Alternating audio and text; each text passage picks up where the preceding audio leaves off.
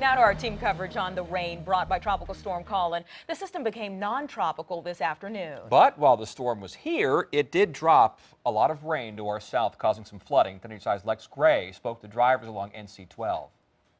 Yeah, guys, what a difference an afternoon makes. I'm here in Dare County at midday. My photographer Rob Rizzo and I have been driving since about 6 o'clock this morning. You can see the condition of the roads here in Rodanthe. So we started out in Portsmouth around 6 o'clock, made our way all the way south to Hatteras Island. That's where actually the county decided to close their offices as well as schools because of just being cautious about this tropical storm. We actually didn't see very much flooding there, but as we headed back north, this is really the worst of it that we're seeing here.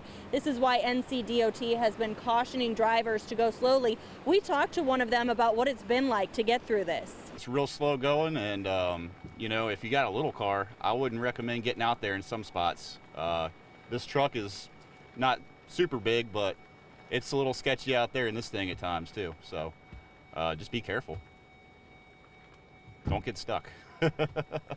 Fortunately, as we've been driving around for hours this morning, we only saw one stranded driver, and it looked like he made his way out of that spot easily. And fortunately, we've also got some sunny days ahead, which can hopefully help dry all of this out. In Dare County, I'm Lex Gray, 10 on your side.